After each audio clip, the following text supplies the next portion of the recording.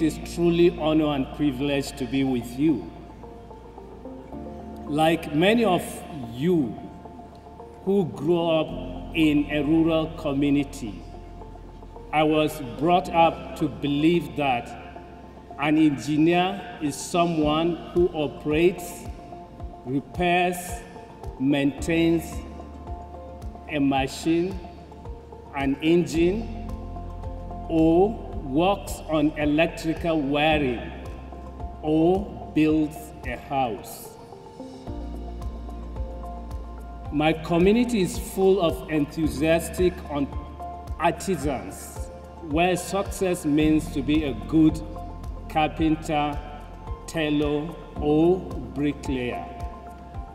We have only one engineer, someone who repairs electronic devices. And everybody in that community, especially the younger ones, look after him, and we saw him as a role model, and we wanted to be like him when we grow up.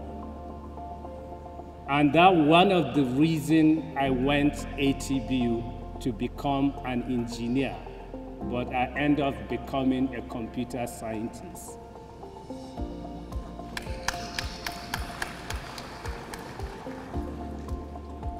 Let me share some insight with you about my understanding of the profession of engineering.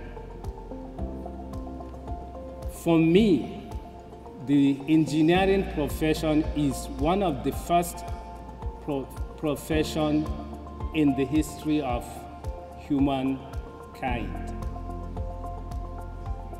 Because we cannot trace the exact origin of engineering, but it can be traced from the ancient through the resonance to the modern era. Engineering has different fields. We can say like the structural engineering started when the first tree was felled across stream to be used as a bridge. And we can say century engineering started when the first man diverted a brook to bring a drinking water closer to his home. All this started without any standard or codes. So the profession is a living profession.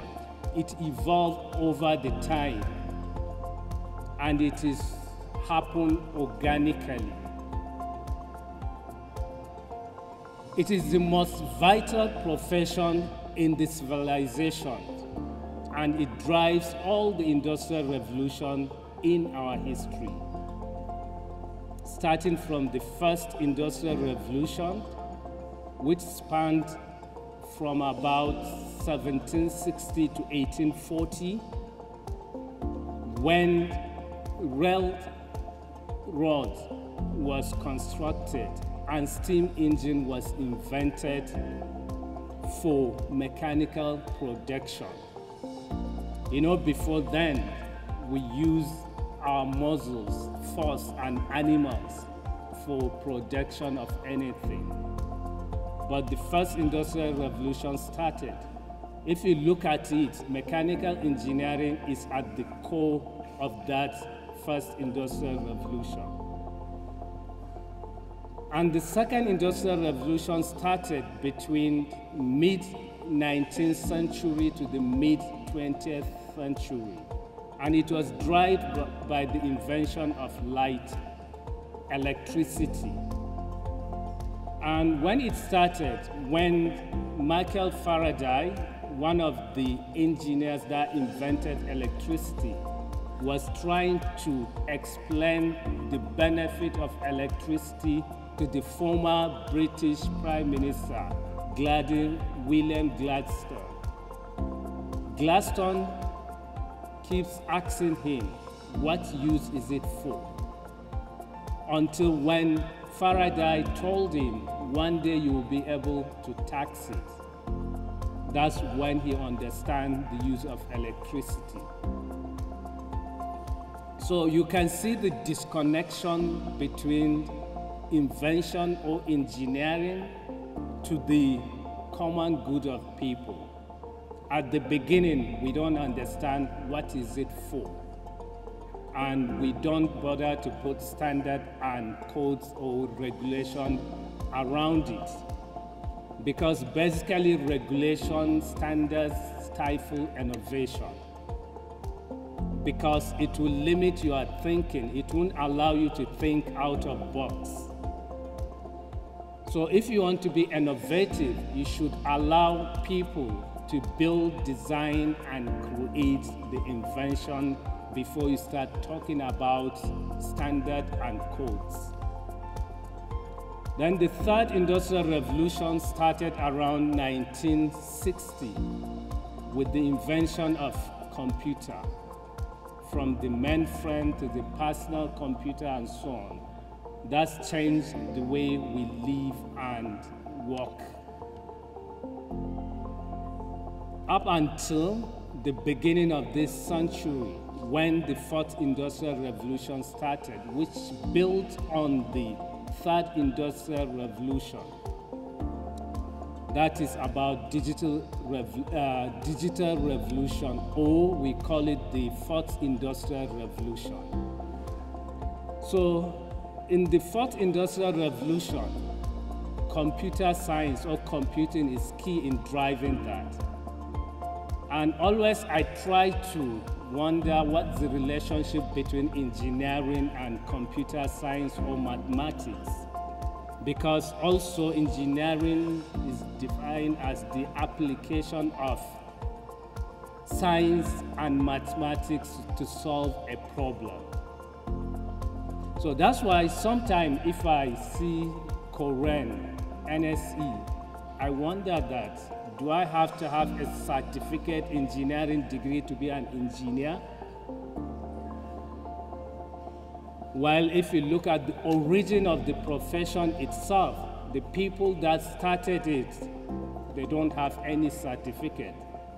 So why are we limiting it to only those with degree certificate to be a members or to be called an engineers?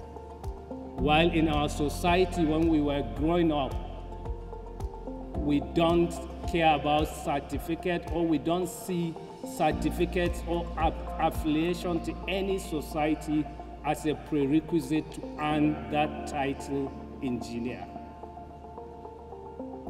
Anybody with hands-on skills or someone that can use materials and force nature to meet his needs or the community needs is called an engineer. So the fourth industrial revolution basically is driven by computers, systems, applications, which most of them are created by dropouts, by people that didn't go through the normal education systems. So are we going to call them engineers? Or is it only someone that goes through the education system and earn a software engineering degree? Okay, that we can call an engineer. If you look at the beginning of this century, when all this digital revolution started, I sometimes think about it the same way with Alice in the Wonderland. I think most of you know about Alice in the Wonderland. You remember the white rabbit rushing to its rabbit holes, and Alice rushed after it. So when all this digital revolution started, we were all Alice and we rushed after it. What happened in the Wonderland? In the Wonderland, we learned we can search Google. But 20 years later, we realized that we search Google not as much as Google searches us. In Wonderland, we thought we use social media, but today we realized social media uses us more than the way we use social media. In the Wonderland, we assumed these are free raw materials or free services. But now we realize that these big techs also, they see us as free raw materials they use for extraction, commodification, and sales. And the most dangerous illusion in the Wonderland was we believed that social media increase or improve democracy and increase freedoms. But now we realize that it erodes democracy and diminishes freedom. Why all this happens? Because we thought this is not an engineering practice. We don't need to apply standards or codes. These are just scientists experimenting. We allow them to do whatever they want without any codes. But today we realized our life, everything we do depends on this technology. Most of us in this room, we use our mobile phones or technology for more than 70% of our day-to-day activities. Some of us, we use it to wake us up in the morning. We use it to read news. We use it to read, to do research. We use it to navigate our ways to places we don't know. We use it to shop online, anything you can think of. And this technology has been characterized by three capabilities. It is becoming increasingly capable. Today, we have technology that government is using for policing. We have technology used for policing, but that technology has been proven to be racist. The technology profiles every black person as criminal because the person, the engineer, the software engineer that did the algorithm was biased and was not following any standards or any practices to any codes to design that algorithm. And we've also seen a recruitment system being gender biased. The system assumes for you to be a high performer, you must be a man. Because in a certain organization, most of the high performers are men. So we've allowed this technology to control us because we obey the rules of this technology more than the way we obey the rules of our countries. And these technologies are developed by people, software engineers, which in most cases, you don't even recognize them as engineers. You see them as a computer scientist. But we obey those rules more than the way we obey our constitution and laws. So to me, I see it as a lifelong way to understand the technology, then develop codes and standards for it to follow. That's why the federal government directed NIDA to come up with code of practice for all social media or computer interactive platform service providers or intermediaries. We just finished working on code of conduct, code of practice for them. So it is a challenge to COREN also to look at the meaning of engineering, to look at the profession, to see who do we need to bring on board so that they can follow the engineering ethics. Thank you. So we need you to get the other people that use science and math to solve problems, to also follow the engineering ethics standards and codes. Thank you.